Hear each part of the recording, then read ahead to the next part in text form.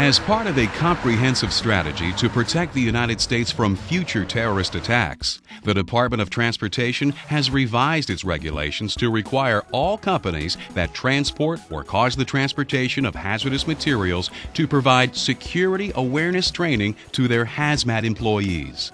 This includes everyone involved in the transportation of hazardous materials, from the manufacturing and testing of shipping containers to the unloading of the materials at their final destination.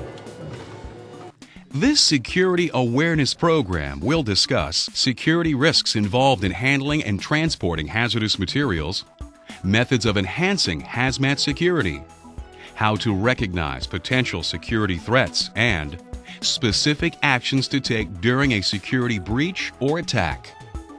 This training is critical. You and your coworkers may be the first line of defense in preventing a terrorist attack. Years ago, terrorists tended to rely on conventional military weapons, but today they have added hazardous materials to their arsenals. The reason for this is that many types of hazmats are readily available and possess the ability to cause major damage and inflict mass casualties. But who should we be on the lookout for? It is important to remember that terrorists can have many faces. They may be members of a highly trained foreign cell, from a domestic militant organization, or a misguided individual who has his own twisted agenda. In many ways, terrorists are like any other type of criminal.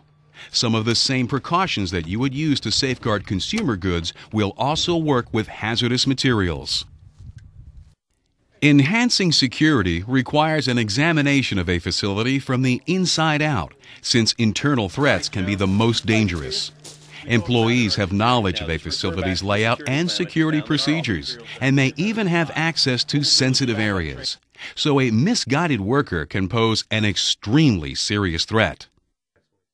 Internal security is an ongoing process that starts with background checks being performed before a new employee is hired. Typical internal security measures also include conducting spot checks of personal vehicles and lockers, having visitors show identification and sign in, and accompanying visitors while they are at the facility.